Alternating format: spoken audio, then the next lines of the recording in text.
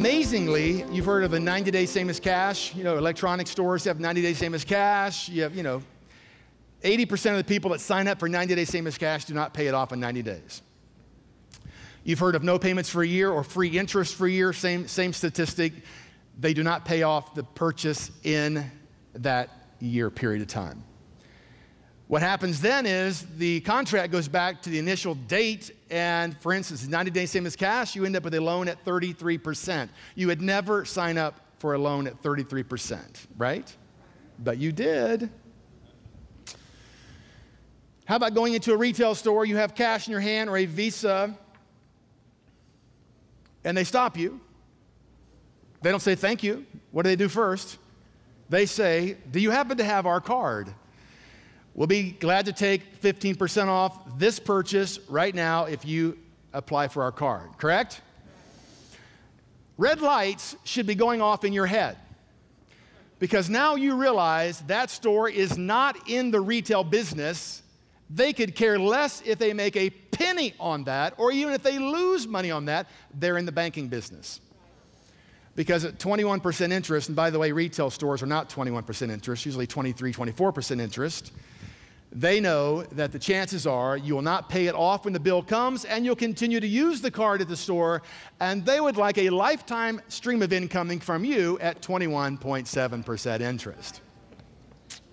Write this down. There is no freedom without financial freedom. No freedom without financial freedom.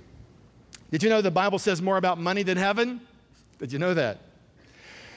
Well, when God spoke to us, when we were in that financial crunch for 9 years in debt and got to the place of at the end of ourselves, and we began to seek God, and He spoke to us and said it was our fault. We didn't know how the kingdom operated. We began to apply what God was teaching us, and we were out of debt in 2.5 years, started paying cash for our cars, built our dream house, started companies, and began to, had the ability to give thousands of dollars away.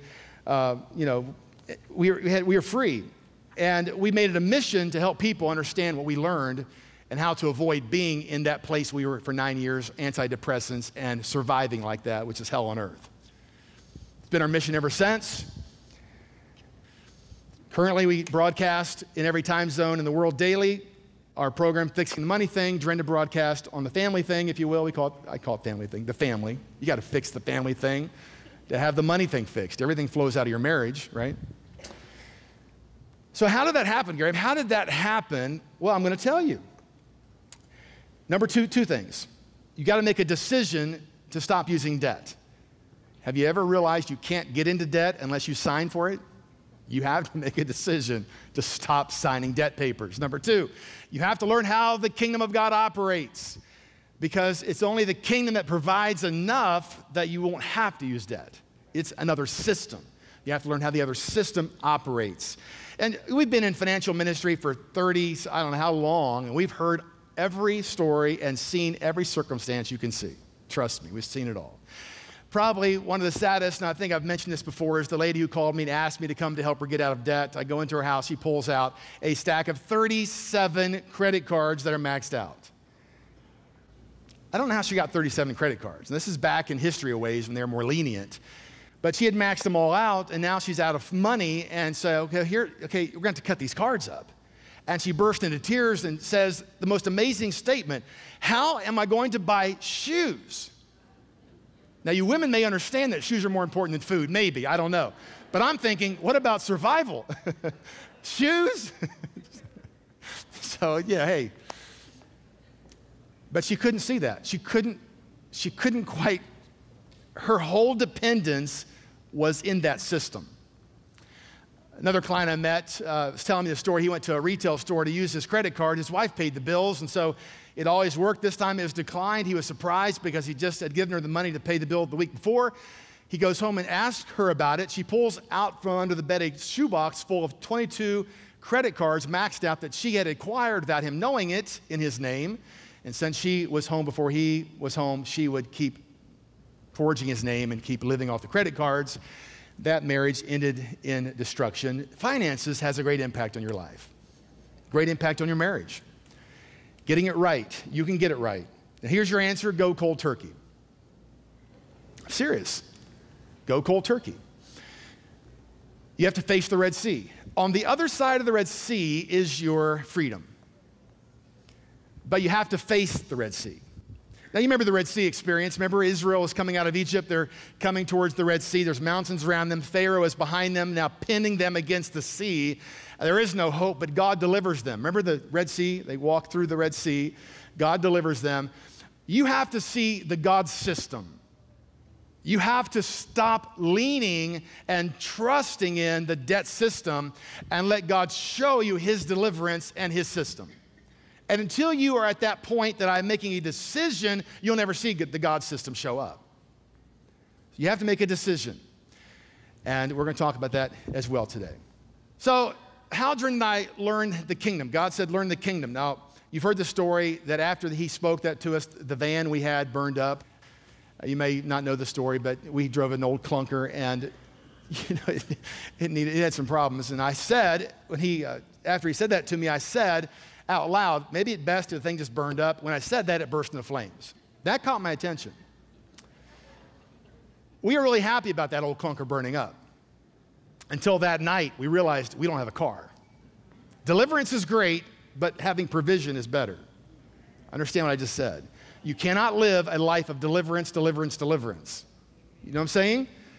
A lot of Christians live from deliverance to deliverance to deliverance to deliverance. Provision is peace. Now, God is faithful. Praise God, he's faithful. We all need deliverance at times, but we really need to learn how to have provision and walk his way of living life so we don't have to have this constant turmoil of deliverance on a nonstop basis, right? Amen. So what do we do? So I called my dad. No, actually, he called me. He heard the van burned up. He said, let's go look for a Dodge Caravan because that's what burned up. I said, okay. My dad had enough money to pay cash for one. My brother's here. He'll attest to the story. Dad's generous. I was hoping he'd buy me one. I mean, I didn't have any money. Right? I was hoping he'd buy me one. So we went looking at vans. We found one, and yeah, we like this one. And so Dad says, well, I'll give you $5,000 towards the purchase of the van. It's an $18,000 van. It's not quite what I was hoping for.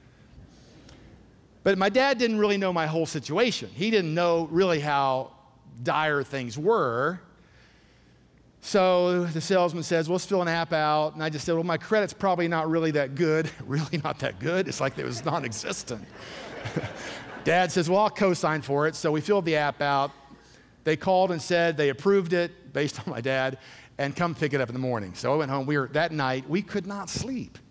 The Lord just confronted me about this. I can't keep going this way. I know where it leads, into bondage and slavery and disappointment. I can't keep going that way.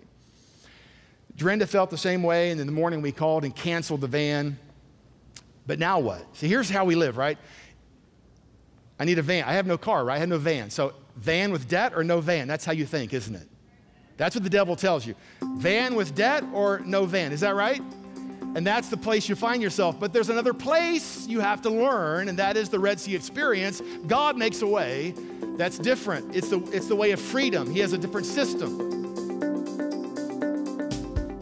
Hi, I'm Gary Keesee, and you will never fulfill your destiny until you fix your money thing. Visit GaryKeesee.com, and don't forget to hit the subscribe button below for more amazing weekly videos on fixing your money thing. And thanks for watching.